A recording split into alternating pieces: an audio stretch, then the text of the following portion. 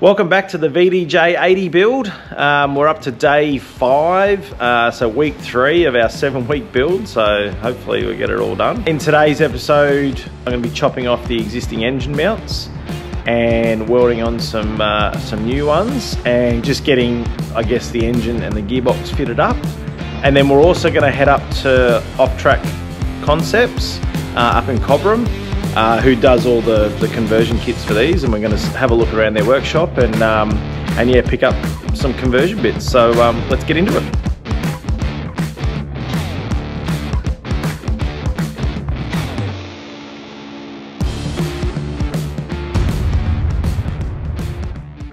First things first though, we've got a bit of work to do. So I've got to chop off all the existing engine mounts. I've got to move brake lines, and because I've got to redo all these brake lines and everything like that. But basically I've got to cut off the existing engine mounts. I've also got to cut off on the passenger side. There's a brace here for the strut tower, just to get a bit of clearance, and then I've actually got new pieces to weld in there to bring that back. But yeah, it's just going to be a whole lot of cutting and cleaning up. And then what the plan will be is I'll then mount up the gearbox, and then so I'm using the gearbox from the 79 series, and then I bolt the engine mounts to the engine, drop it in, and then where it sits nicely, tack it up, and then I can finish welding it off and that. So I'll talk through it as I'm going through, but I just sort of want to give you an intro to what's going to happen today. Things are going to move sort of fairly quickly today. That's the plan, so we might as well crack in.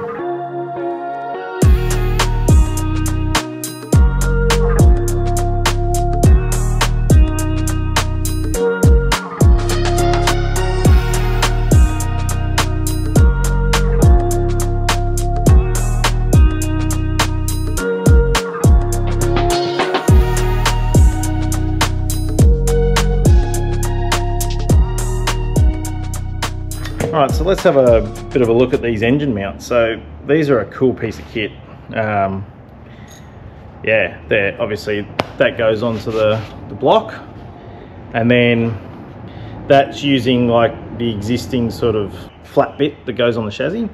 And then this is a bush. It's actually out of an upper control arm. So yeah, chops them off, welds on the bracket, and then we can use a bush, just a factory bush for that, and yeah, that gives you the thing. So I think that's a pretty cool piece of kit. All right, so we're neck deep in the VDJ80 build now. Engine's already out, cab's off, and I'm actually up in Cobram today at Offtrack Concepts. Now, if you remember in the first episode, I mentioned that there was a guy who's done a lot of these VDJ swaps into 80 series. Well, this is the man. So meet Hagen. He's the owner of Offtrack Concepts. G'day, Hagen. Hi everyone, how's it going? So tell us a little bit. You know, we've got one of your examples here in front of us. This is Jason's 80, which has actually just been recently featured in 4x4 Australia.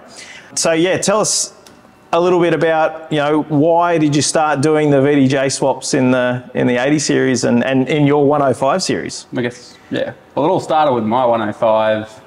I was either going to do an FTE conversion, which everybody's done, or a 1VD. I'd seen one that was done before, which I thought was pretty cool. I was bidding on both at the auctions as a donor vehicle, and I thought, whichever one I win first, I'll do that. And so it was just dumb luck, really. Dumb luck. We ended up with a 79, so yeah. And then, you know, tell us a little bit about, you know, what's involved. Like, obviously, I'm learning a lot. I thought it would be just a set of engine mounts and we're done sort of thing, but there's a lot of little idiosyncrasies in it, isn't there? And I mean, how did you go about sort of working that out?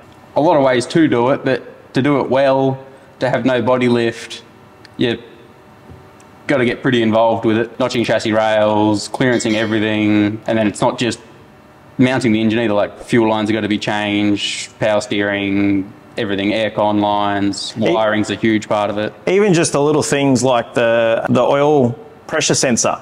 Yeah. Yeah, like, so that usually sits at the bottom of at the front of the engine, but, you know, facing down, whereas, you know, with this, it then hit, you know, one of the cross members sort of thing. So yeah. And that's 79 series alone, and then you start getting to the 200 stuff, and it's a whole different ballgame. Whole another ballgame. Yeah. Yeah. And I mean, you've got a very well set up shop here now, though. So yeah, tell us a little bit about Offtrack Concepts and what you're doing. Obviously, you don't just do VDJ swaps or kits for them.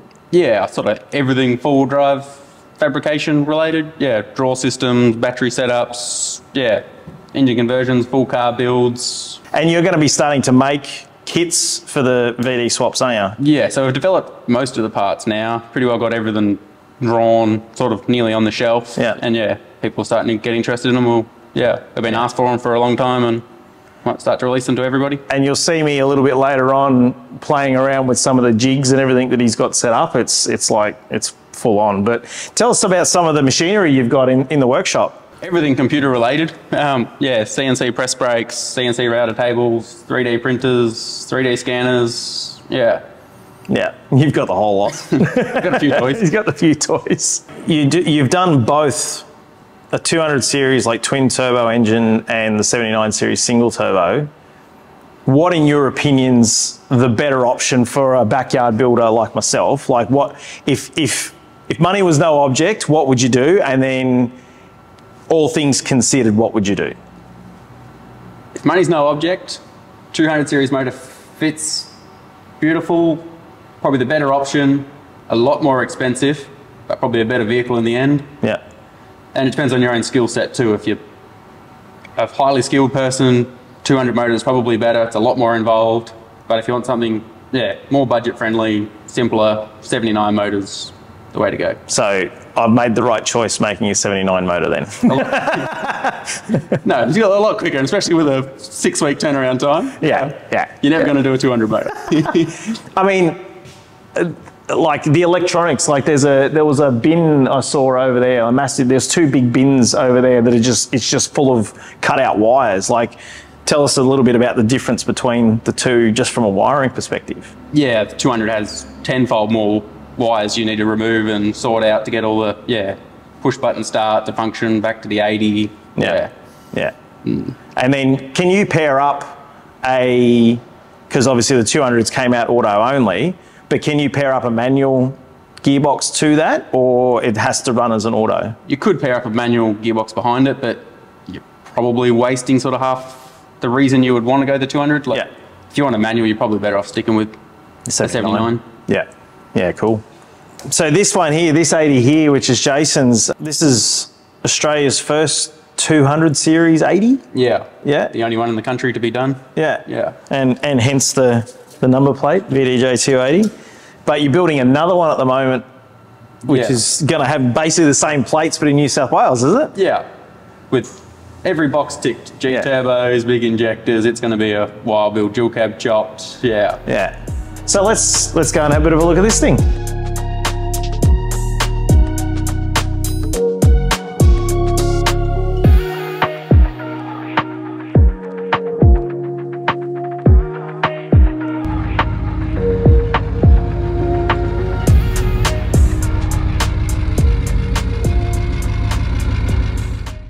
So obviously we're starting with the bonnet. It's got the DPF scoop, which is what I'm going to be attempting to do to mould in. So you said you've done a couple with the single, like with the pre-DPF scoop, and they don't look as nice. Not as much room under the bonnet. Yeah. So in the back, this is a pretty flash setup. Talk us. It's got you written all over it. So talk us through it. Probably the less known side of what we do is a lot of draw systems and fit outs. Battery systems. It's one of our all aluminum draw systems we built a little while ago for it. 60 litre Ingle fridge, all hidden away, you wouldn't even know it's in there. Except for the hum of it.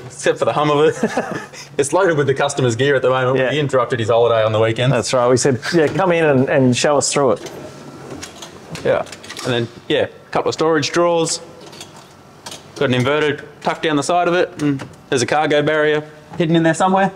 And you got water tank or something in the back there? There's a water tank in front of the drawers. So this is a nice, nice cutting board and everything like that, isn't it? How can you get a hold of a set of these drawers? Like, we can build the exact same systems if you've seen them on our website. Instagram and Facebook before, or we can do custom setups. Yeah. Just ring up and have a chat about what your needs are. And you're starting to build a website or something at the moment. You're looking at developing one to be able to just sort of pick and choose, you know, your options and that. Yeah, make it easy for people to purchase instead of, And weight-wise, because it's all alley, like how do you find that compared to, say, you know, like the King shit? Yeah, considerable weight saving and considerable room saving as well, because you haven't got all the thickness of the plywood everywhere. You've only got, thickness of alloy. And you cut it all on the CNC, on the router, don't you? Yeah, all CAD design, CNC router cut, folded, all powder coated, everything in-house. All done in-house? Yeah. Yeah, so that's cool. So what's this one up here? We have a pantry up top. Yeah, right. As you can tell, it holds a lot of stuff. Yeah, that's pretty cool, isn't it? All right, so what I'm doing now is we're going to cut out all the bends for the exhaust, and he's made up a whole heap of jigs and everything like to go on the exhaust. So basically he's created all of these 3D printed molds, so I can basically put in a bend, put it in the bandsaw, and it cuts off at the right spots. And then when we go and put it up on the jig, it all just goes together. So I've already cut 2 of these already, and it's freaking cool. So anyway, let's put this one in and cut it up.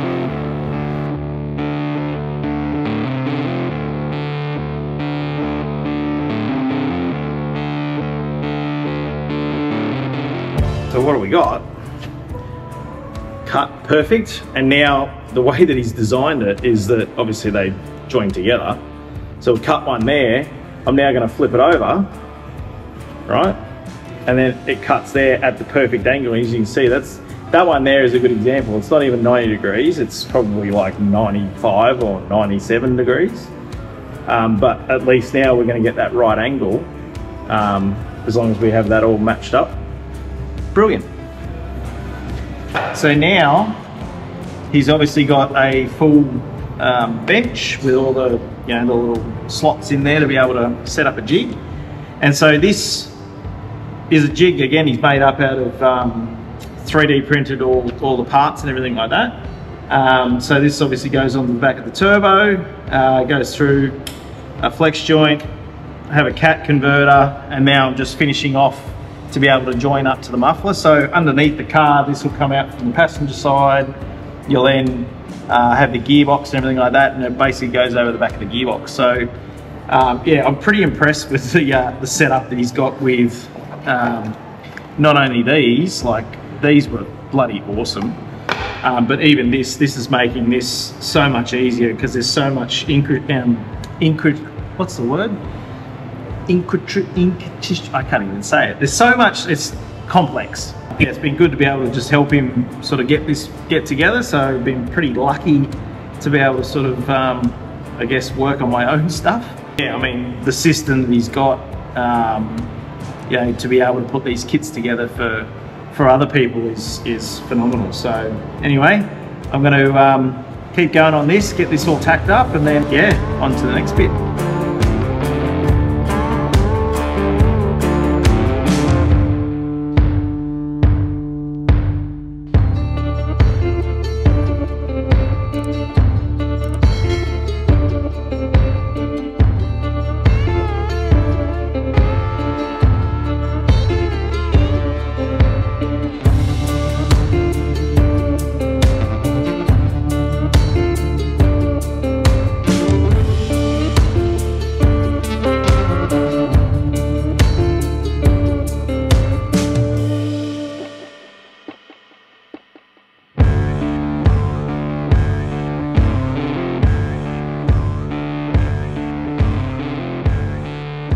Right, so the first thing is obviously the engine mount. So you would have seen as I was putting the engine in, I sort of bolted them up, and then I could tack them in and then just weld them off nicely. So they're all in there now. And as you can see, there's not much room around, you know, between the strut towers and everything like that, you know, so especially on this side. So the problem is, if you look, I actually have to put that steering shaft down here, so I'm probably going to have to drop that steering shaft out in order to drop the cab down. The other part as well is the notch in the chassis.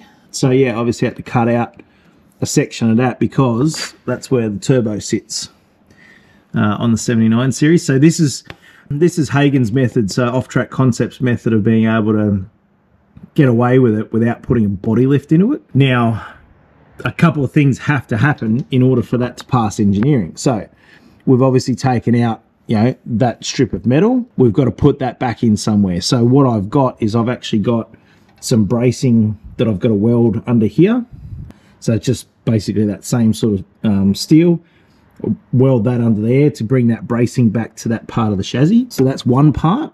And then the other part as well, the turbo lines come through here. Sorry, the intake line comes through here. Now the factory brace for the strut tower here, it fouls on that. So again, what we've had to do, I've had to cut all that out and then re-brace that strut tower. So what we've taken out, we've put back in, but just in a slightly different spot. So that's, again, that's all the little bits and pieces of work that you don't normally see. You think, oh yeah, I'm just going to get a set of engine mounts, but there's a lot of, not only a lot of work on my part to get them installed, but there's a lot of work on Hagen's part to be able to think about all these different bits and pieces. All right, so yeah, it's that's pretty cool.